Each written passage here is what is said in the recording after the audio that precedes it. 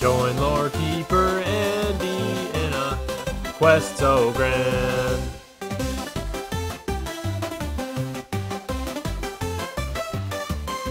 Exploring bit heroes, all the lore at hand.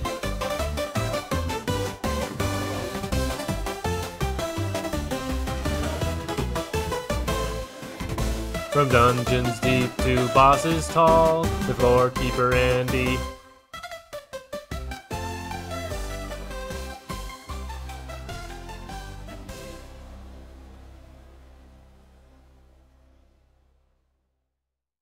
Greetings, adventurers. I am Lore Keeper Andy, and I have set forth on a grand quest to uncover and document the hidden lore of the Bitverse. My journey begins in the land of Bit Valley, a place filled with dungeons, forests, and the most curious creatures. Join me as I explore this mysterious realm, facing formidable foes and unraveling ancient secrets. I found myself in a town where an old man wearing an eye patch came up to me, named Grimz, and he caught my attention. He looked at me with curiosity and said, Hey you! Haven't seen you around here before. You new to this area? I met him with silence. Don't talk much, do ya? Well that's alright. I'll do enough talking for the both of us. I reckon if you want some respect around here, you'll have to prove yourself first. Do me a favor, will ya? Take care of that pesky Tubbo lurking nearby. He's been a real pain in me bum. And with this request from Gramps, I set off on my adventure, ready to face any challenges that lay ahead. I approached Tubbo's lair. Entering the dark, damp corridors of this forgotten dungeon, I prepared myself for the first challenge, finding and defeating Tubbo.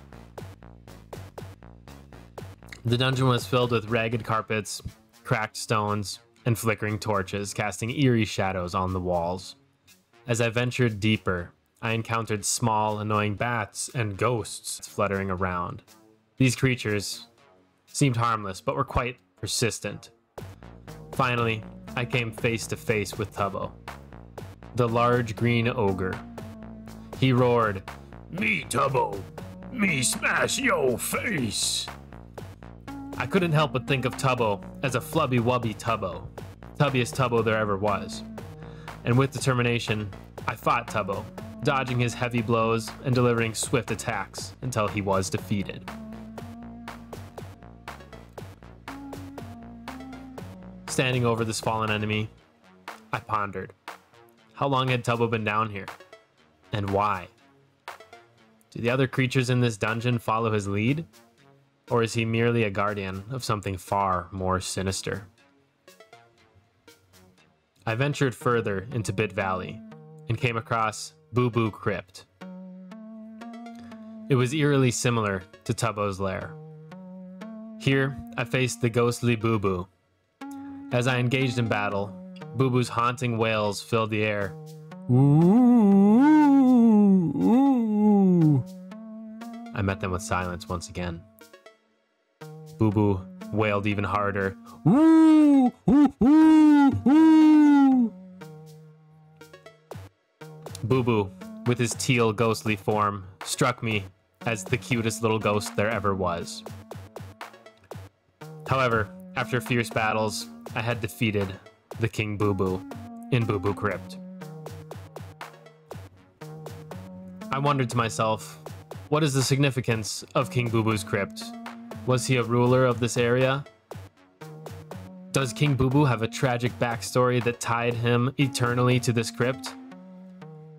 And I also wondered, are the other Boo Boos that I ran into his followers or his creations?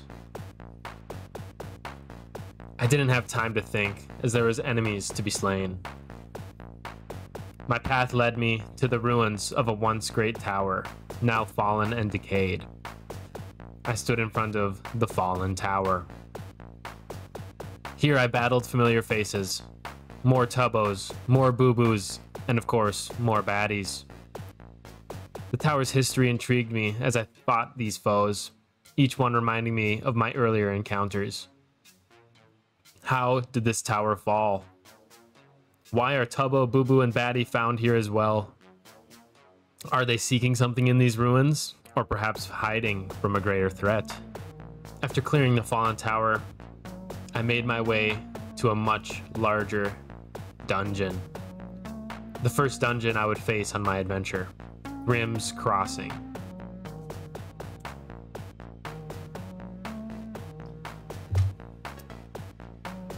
Grimz Crossing was a place of dark magic and eerie silence. Here I faced the gibberish-speaking Gabi, who muttered,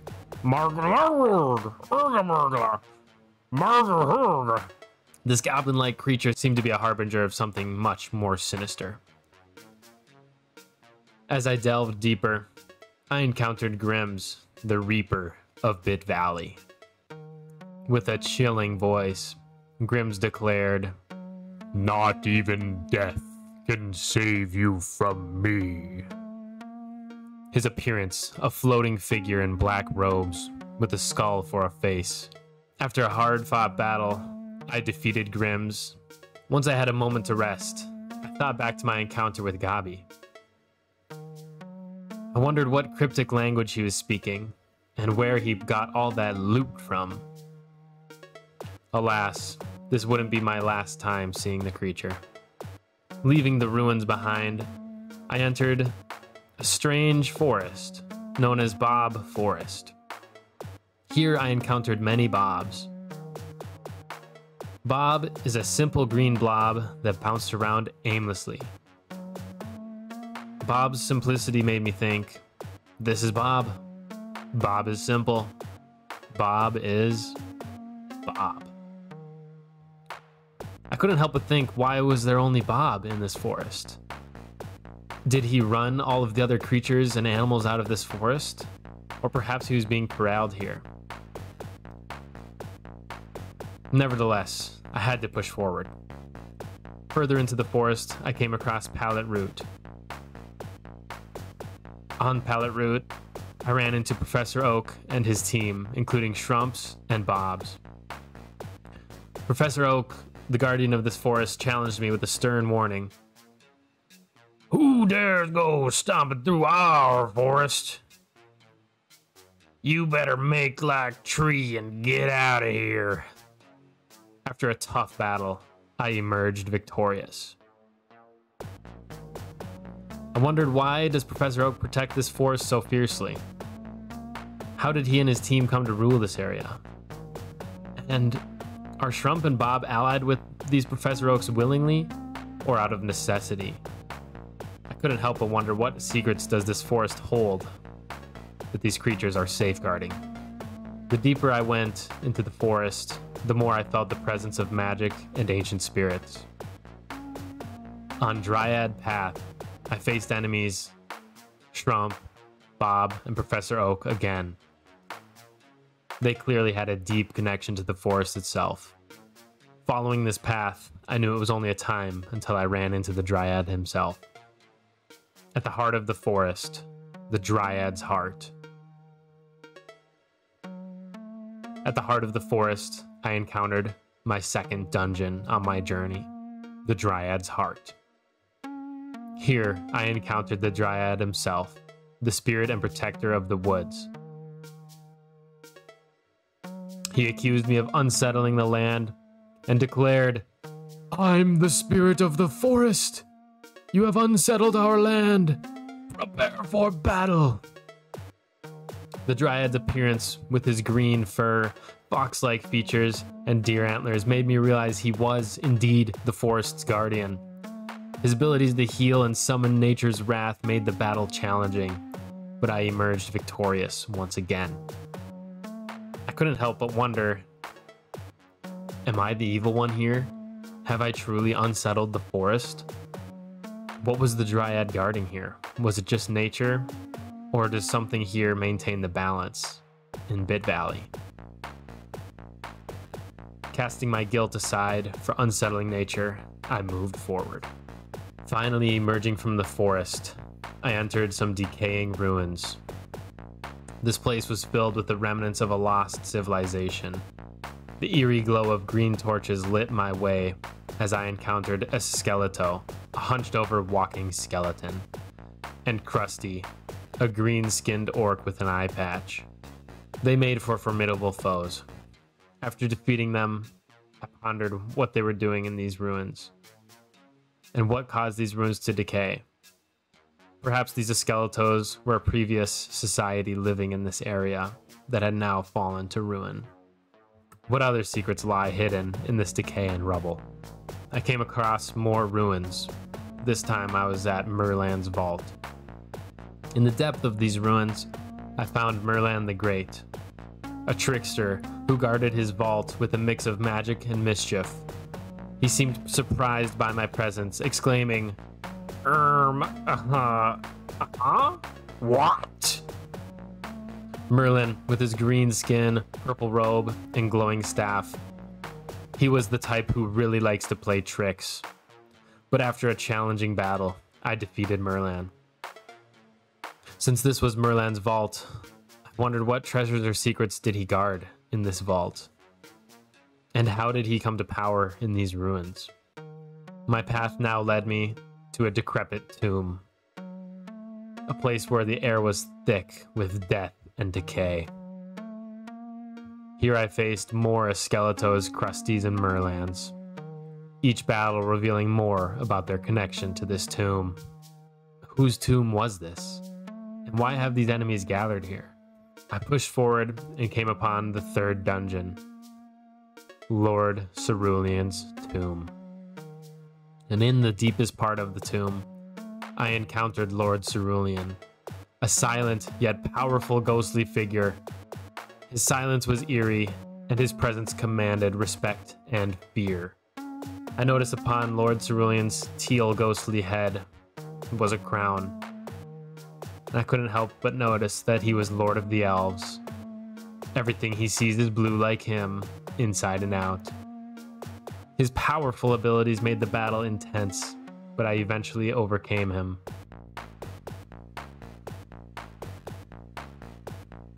I wanted to know so much about Lord Cerulean's true story. Why did he remain silent? What was his connection to the elves and the other spirits in Bit Valley?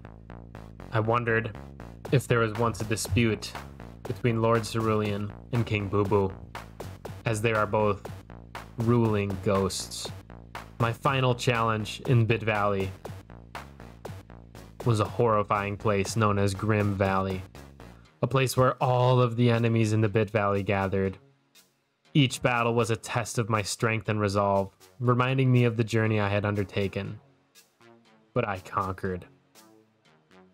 Once I was standing over many slain enemies, I couldn't help but wonder what drew all these enemies to Grim Valley. Is there a greater power uniting them? Did Grimz truly bring back all these slain enemies to Grim Valley to try to take me down? I would have to push forward into the Bitverse and find out more. This is just the beginning of my adventure in Bit Heroes. With each step I grow stronger, ready to face the unknown that lies ahead in Tier 2. Join me next time as I delve deeper into the world of Bit Heroes and tackle Winter Marsh.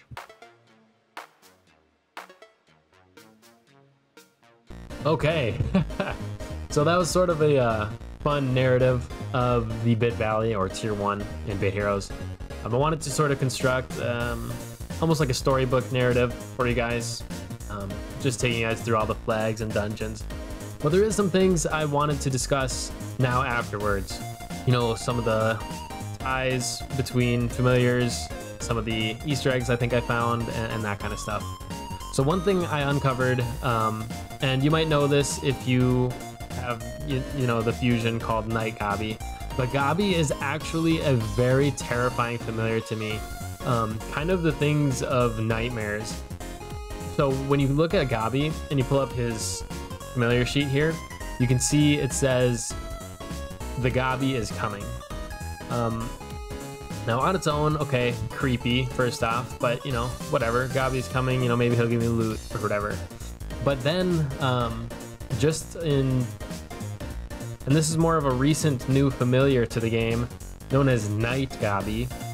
And Night Gabi has the exact same description. The Gabi is coming. And it is terrifying when you see Night Gabi. You know, something clearly hatching out of a creepy egg in his backpack. You know, what I thought was gold and gems and loot in that bag is actually just a terrifying monster. Gabi himself turns into like sort of a creepy, maniacal laughing monster. So just a little bit of a Gabi lore drop, that he is actually terrifying. And it totally makes sense that he tries to fight you every time you run into him. So I am now scared of Gabi. One thing I also wanted to touch on in particular with Grimz, and especially Grimz' description, it sort of describes him that, you know, death isn't so scary once Grimz is on your side. I would make the jump to say, this is an assumption, you know, an Andy lore assumption, that Grimz is the reason that we are able to revive or respawn in Bit Heroes. Throughout all the dungeons, and there's also cases and examples like Seth the Salesman, who I won't get into much on this video. I'll have a lot of lore on Seth the Salesman later. But in dungeons, there's corpses of heroes that you can loot, and Seth the Salesman, we all know, had passed away.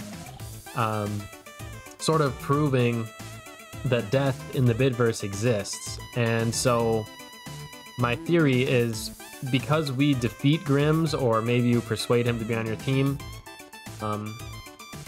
that he actually does us either a favor if you persuade him and he always brings you back to life, or maybe since you defeated him, he doesn't want you in his realm, he always just sends you back to the living realm. I don't know, but that is a theory of mine. You know, he's the first dungeon. I think it might be literally impossible to lose before you beat Grimz. Feel free to prove me wrong, but yeah, that is one of my game theories. That is one of my lore theories. A couple of Easter eggs. Obviously, Shrump is a call out to the real life Donald Trump. You know, Shrump's description says, "Make this realm great again." Donald Trump says, "Make America great again." You know, not gonna get political here, but I did want to call out that Easter egg. And then Professor Oak. So Professor Oak, and even the flag that you get introduced to him, flag 5, is called Palette Root. If you guys grew up playing Pokemon, you know, Pokemon is a very, very big part of my childhood. I love Pokemon, and so I immediately noticed, you know, Palette Route, Professor Oak, and you can tell even from his description, you know, it mentions, you know, this Professor Oak doesn't do any researching. Sorry, trainers. Totally referencing Pokemon, and especially Generation 1, where you begin your journey in Palette Town, and there's lots of routes you go on through the game. And then Professor Oak is also there where you get your first Pokemon and so on. So awesome to see a little Easter egg or a little bit of a mention to Pokemon there. Another bit of a question that I would pose to you guys in the comments. Lord Cerulean. He has a unique dialogue that is simply ... And that is all we say as players ever, is ... Now he does follow it up with the exclamation mark, exclamation mark, exclamation mark, but I have been wondering, is Lord Cerulean a ghost of one of the Bit Heroes, you know? Was he basically a player that was going through dungeons, maybe died, and is now a ghost? You know, as players, we never say anything besides ... So maybe you'd think exclamation marks are out of the question, but it does raise the question, and I don't know. It's hard to know for sure, but it's an interesting theory. I personally would lean towards saying he is not a player, just because of the other lore around him. You know, he's got the crown. He is Lord Cerulean. He does have abilities like Royal Decree and King's Rage, and his description mentions him being Lord of the Elves. So I think that it's a little unlikely that he was meant to be portrayed as a player, but nevertheless, it is another lore theory. And then the last thing I wanted to talk about in Tier 1, guys, is some of the fusions. I only want to talk about the fusions that you can get from only tier 1 familiars. And those are going to be Booty, Bubbo, Borland, and a Skeletrat. I'm not gonna lie, not too much lore develops when you see these 4. Booty is a fusion between Boo Boo and Batty. Their description is the cutest little booty there ever was, which I think is kind of funny. Bubbo is a fusion between Tubbo and Batty. And Borland, as you know, Borland's super popular. You've probably heard of him, if not used him. People recommend him religiously to new players, and I would as well. Great starter, familiar for you guys. But Borland is a fusion between Merlin and Bob. And then a Skeletrat, and this is actually a pretty rare one. I shouldn't say rare, it's one you don't see too often. And that is a fusion between Dryad and a Skeleto.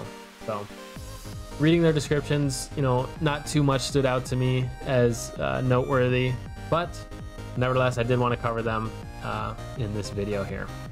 So yeah, that was the video for tier 1, guys, or the Bit Valley. This is a very new type of video for me, so please let me know what you thought in the comments below. Let me know if you like this style of video, or if you want more things broken down. Let me know your thoughts on some of the lore, or if I missed anything in tier 1, please let me know. I will, of course, be coming out with tier 2 or Winter March soon in the future, so make sure you guys are subscribed to stay tuned for that. Thank you all so much for tuning in. I want to give a huge shout out to my current channel members, as well as my current channel stream boss. Thank you, Jason Baker, for supporting on the stream. And yeah, that's going to be all. Stay tuned for more awesome content in the future. And until next time, take care and good luck with your grind.